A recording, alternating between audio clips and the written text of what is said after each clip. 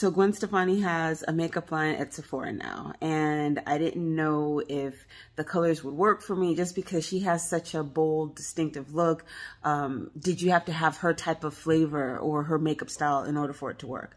But today at Sephora, the makeup artist who did all this, Davia, she actually used 2 of the products from the Give line. And if you're like me, you probably thought that Give was actually GXVE, but Gwen actually replaced the I with an X. The X is silent, so that's why it's Give.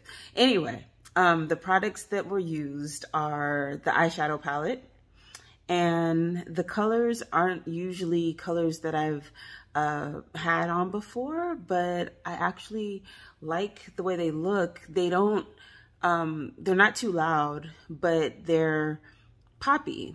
I love them. And then as far as the eyeliner, that's from the Give line.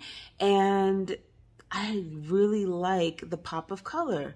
And it's kind of bold in comparison to some other eyeliners that I've used, but I'm not mad at it because it's not smudgy. And I've had this on for a couple hours and it feels fine. Sometimes because I wear contacts, it starts to feel uncomfortable to have eyeliner on or makeup on my eyes for too long, but this feels fine on my face and comfortable on my eyes. So if you haven't tried Gwen Stefani's products yet, I encourage you to.